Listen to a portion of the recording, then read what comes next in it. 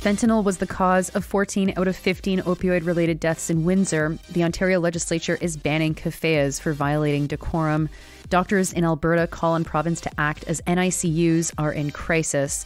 ArriveCan contractor faces questioning in House of Commons. Pakistan acknowledges that it blocked access to Twitter during the election, and Spain leads the push to recognize Palestine. Good morning. It's Thursday, April 18th. I'm Nora. Here are your headlines.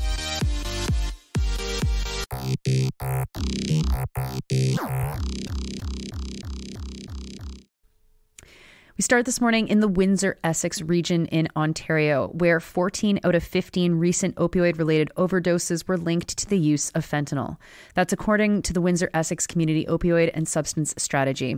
The group put out an alert after it noted a high number of opioid-related overdoses over the span of a week. You will remember from earlier this week that a new study shows that there has been a doubling of opioid-related deaths in Canada between 2019 and 2021.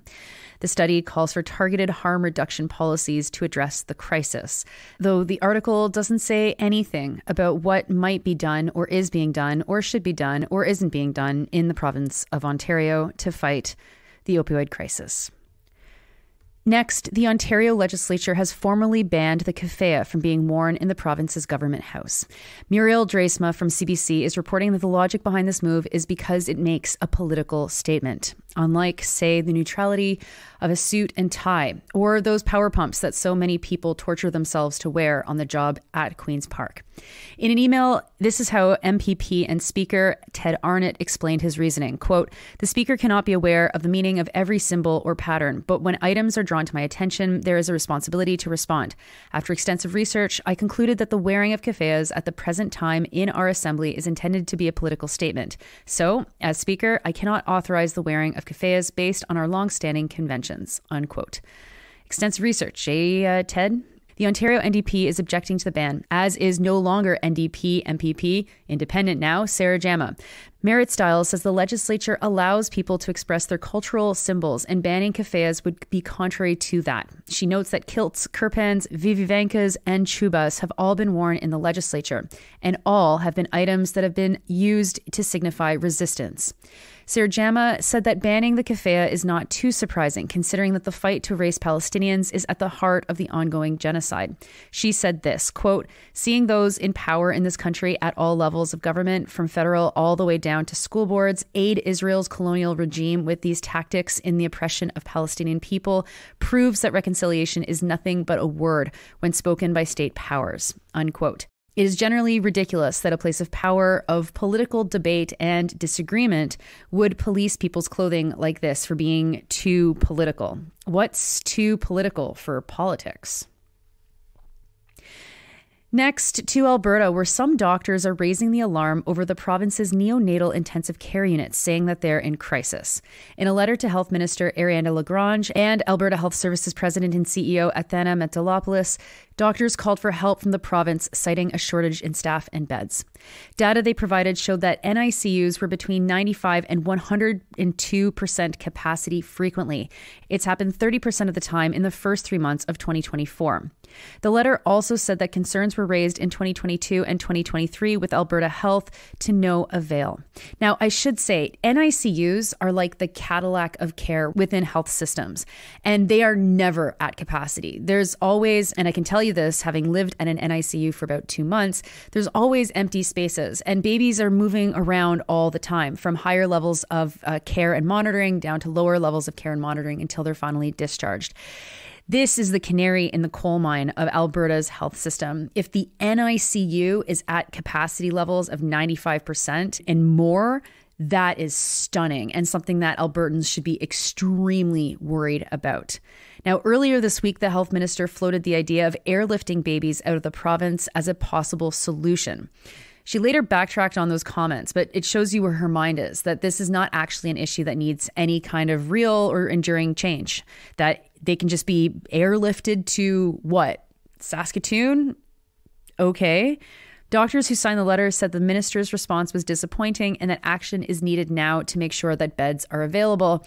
But here's the United Conservative Party showing us that pro-life actually never means that they're pro-life ever. They're just anti-woman.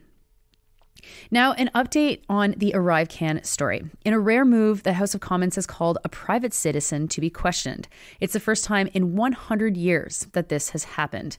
GC Strategies partner Christian Firth, who was the contractor behind the program, appeared before MPs for questions after they unanimously found him in contempt of Parliament for refusing to answer questions to the parliamentary committee. The Liberals opted out of questioning Firth because of concerns raised over his mental health. As a reminder, the ArriveCan project has cost Canadians around $60 million due to the government's reliance on outside contractors, according to the Auditor General. GC Strategies was awarded a contract worth $25 million. This came one day after the RCMP confirmed that it had executed a search warrant at an address registered to Firth. The RCMP said that warrant was unrelated to the ArriveCan investigation. Next to international news, the Pakistani government has admitted to blocking Twitter during the country's elections earlier this year. The Ministry of the Interior said in a court document that the reason for the ban on the platform was national security, though it refused to address the outage when it did happen in February. Activists had criticized the ban, saying it was an attempt to quash dissent during the elections. They were marred by accusations of vote rigging and calls for protest from former Prime Minister Imran Khan's party following alleged voting manipulation. His party uses social media avidly as mainstream media in Pakistan censors information about the party and about Khan. The platform was blocked before and during the election and in the days after as results were being calculated. A court ordered the government to restore access on Wednesday. And finally, yesterday, April 17th, marked Palestinian Prisoners' Day. This is a day that Palestinians mark the importance of prisoners to the Palestinian cause and to fight for freedom of prisoners and support for their rights. 1 in 5 Palestinians in the occupied territories has been charged and arrested. 1 in 5. Now, when you include men, that rate is actually twice as high. Currently, there are more than 9,000 Palestinian prisoners in Israeli jails. That number includes 200 children, and over 500 people are serving life sentences. More than 3,600 Palestinians held in prisons are people who've never been formally charged or tried. They're held in what's called administrative detention. It's a process where people are initially detained for 6 months and where that detention can be repeated indefinitely. Palestinian prisoners who face trial often face it in military court, usually without access to a lawyer or due process. Several human rights organizations have reported a marked increase in the arrest of Palestinians since October 7th, and many people released since October 7th have reported being humiliated and beaten while in detention. People are regularly denied medical attention, which has led to several prisoners' deaths since October 7th. One person who was jailed, Sufyan Abu Salah, told Reuters, quote, "I went to jail with 2 legs and I returned with 1 leg." Those are your headlines for Thursday, April 18th. I'm Nora. You're listening to this podcast at sandynora.com, on the Real News Network podcast feed, and anywhere you get your podcasts. I hope you have a wonderful Thursday, and I'll talk to you tomorrow.